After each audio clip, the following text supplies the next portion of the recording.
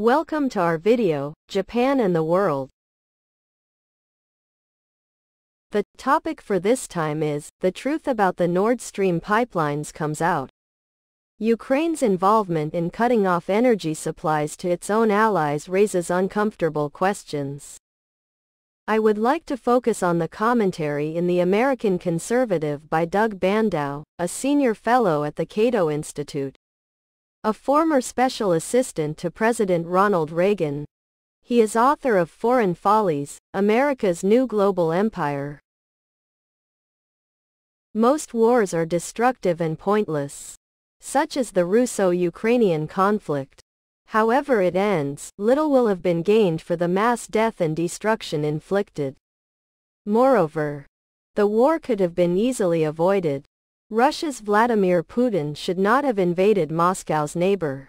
Ukraine's Volodymyr Zelensky could have pursued the peace policy on which he ran. The Allies had no cause to expand NATO up to Russia's borders or absorb Kiev into their sphere of interest. So many people have suffered for so little reason.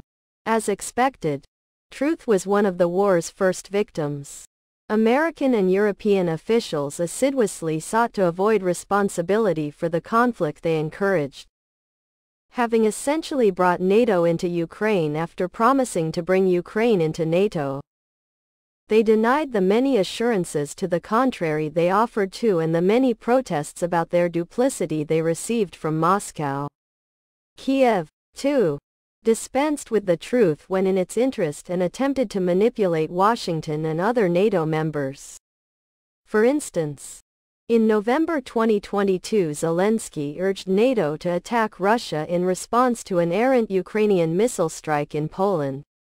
If the American and Polish militaries knew the launch came from Ukraine, surely the Ukrainian military did so as well. Equally deceptive was the claim that Moscow blew up its own natural gas pipelines, Nord Stream 1 and 2. Constructed in the face of concerted US and European opposition, after the September 2022 explosion, Kiev charged Russia with the crime. A Zelensky aide called it nothing more than a terrorist attack planned by Russia and act of aggression towards the EU. Other Allied leaders blamed Moscow. So did American and Allied commentators, who offered assertions rather than evidence. The credulous Western media speculated why Moscow would disable its $19 billion assets. Some Allied governments even cited the Putin government's denials as evidence of its involvement. Yet the claim was ludicrous on its face. Might Russia do so to raise prices? It had already turned off the gas. Did the Kremlin want to demonstrate the vulnerability of Europe's energy infrastructure? Then it could destroy a facility owned by Poland, Germany, the United Kingdom, or other leading antagonist. Anyone interested in the truth would have remembered what was commonly said about detective fiction, cherchez la femme. Look for the woman, usually a love interest, to solve the crime. In the case of the Nord Stream pipelines, look for the governments with the greatest desire to interrupt Russian gas sales. In this case that would be Ukraine and its most fervent backers, the US, UK, Poland, and Baltic states. Having vociferously opposed Nord Stream 2 but unable to stop the project despite imposing sanctions, they were left with only one way to halt German energy imports from Russia. Alas, there were few dissenting voices to the official meme. As I then wrote, the US and its European allies apparently no longer need to prove Russia's guilt for anything. After the attack on the Nord Stream natural gas pipelines, they blamed Moscow. Their charges avidly pushed by Western journalists who feast on official press releases and backroom leaks. Blame Moscow for someone else's crime and get published without hesitation. A foreign policy website ran my piece, but added a singular editor's note that appeared on no other article, including the opposing view, which is still posted online, cited in the note. As we are always open to various opinions and ideas, please see this new opinion piece that blames Russia for the attack on Nord Stream 2 here. Note that all opinions are the author's own, as we do not have an editorial position on this or any issue. In time, some other analysts began to express doubts. American and European officials increasingly admitted, anonymously, that Russian involvement seemed unlikely, but no one seemed terribly interested in pursuing the truth.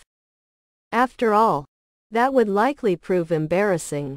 In early 2023, investigative journalist Seymour Hersh published an explosive report charging the Biden administration with the crime.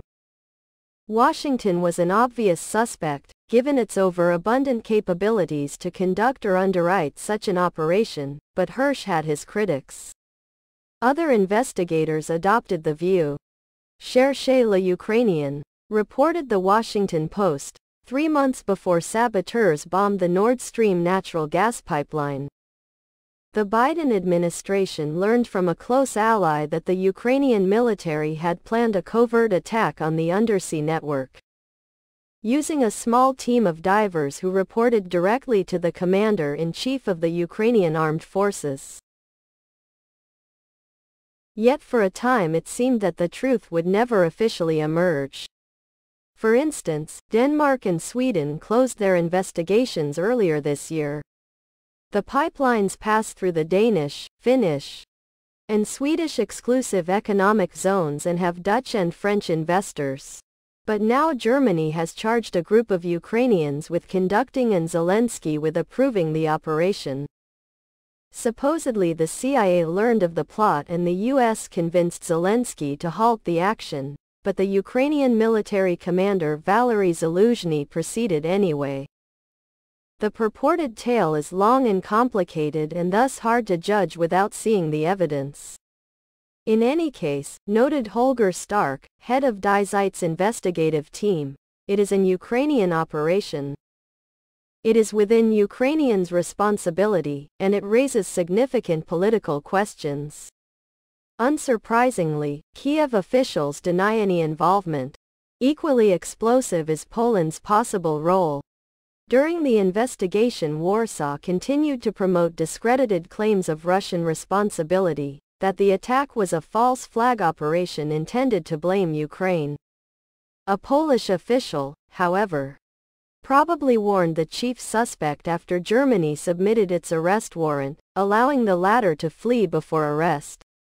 Hanning, former president of the Bundesnachrichtendienst, Germany's foreign intelligence agency, went further, charging that Poland backed the operation. The Polish deputy prime minister denied the allegation. In contrast, Prime Minister Donald Tusk went on the attack, blaming the victims, to all the initiators and patrons of Nord Stream 1 and 2. The only thing you should do today about it is apologize, and keep quiet. What about possible U.S. responsibility, which Berlin is unlikely to assert irrespective of the evidence? Last year Hersh predicted that German intelligence would provide the American and German press with an alternative version of the story. After all, the imperial city's usual suspects were determined to coerce Berlin into killing Nord Stream. Highlighting their hubris, leading legislators had threatened participants in the pipeline with crushing and potentially fatal legal and economic sanctions. Shortly before Moscow's attack on Ukraine, Biden warned, "If Russia invades, then there will be no longer a Nord Stream 2. We will bring an end to it. Doing so violently would be in character." American policymakers always have been extraordinarily cold-blooded, backing dictatorship, ousting Democrats, abandoning allies, and killing civilians. In Ukraine, U.S. officials have enthusiastically taken credit for killing Russian generals, sinking a Russian ship, and otherwise targeting Russian personnel and equipment. Destroying German pipelines would be minor in comparison. Berlin and the other countries are U.S. allies, but so what? Washington unashamedly sanctioned the pipelines. It also spied on German Chancellor Angela Merkel and other top German officials. Washington is ever ready to punish its allies when they push their own international agendas. It's impossible to blame Ukraine for wanting to strike Russia in every way possible, but if the allegations are true, Kiev committed an act of war against Germany, destroying an important part of the latter's basic energy infrastructure. An anonymous German official explained the dilemma. An attack of this scale is a sufficient reason to trigger the collective defense clause of NATO. But our critical infrastructure was blown up by a country that we support with massive weapons shipments and billions in cash. Hanning argues that Poland and Ukraine owe Germany compensation. Although Berlin's hawkish coalition government might be inclined to overlook the attack, Germany's police are independent and expected to pursue the case. Moreover, popular support for continuing aid to Ukraine is ebbing with the rise of hard right and left parties. Politico Europe reports that the ruling three-party coalition, near the breaking point from internal disagreements, is set to end Ukrainian aid for budgetary reasons. Kiev's role in disabling Nord Stream is likely to reinforce this decision. Imagine if the alliance was drawn into the Russo-Ukrainian conflict, but against Kiev. Of course, that won't happen. Nevertheless, Ukraine's apparent willingness to wage war on its nominal friends is another reason for the Allies to halt their largely unconditional support for the Ukrainian government. Zelensky sought to lie NATO into the war. Now it seems he also approved an attack on one who destroyed the Nord Stream pipelines. Germany has established that it was not Russia. Today's proxy war is not worth the risk of a real war against a serious power armed with nuclear weapons. The Biden administration should be exiting, not sustaining the Russo-Ukrainian conflict. That's all. The truth about the Nord Stream pipelines comes out. Ukraine's involvement in cutting off energy supplies to its own allies raises uncomfortable questions. Commentary in The American Conservative by Doug Bandow, a senior fellow at the Cato Institute. A former special assistant to President Ronald Reagan, he is author of Foreign Follies, America's New Global Empire.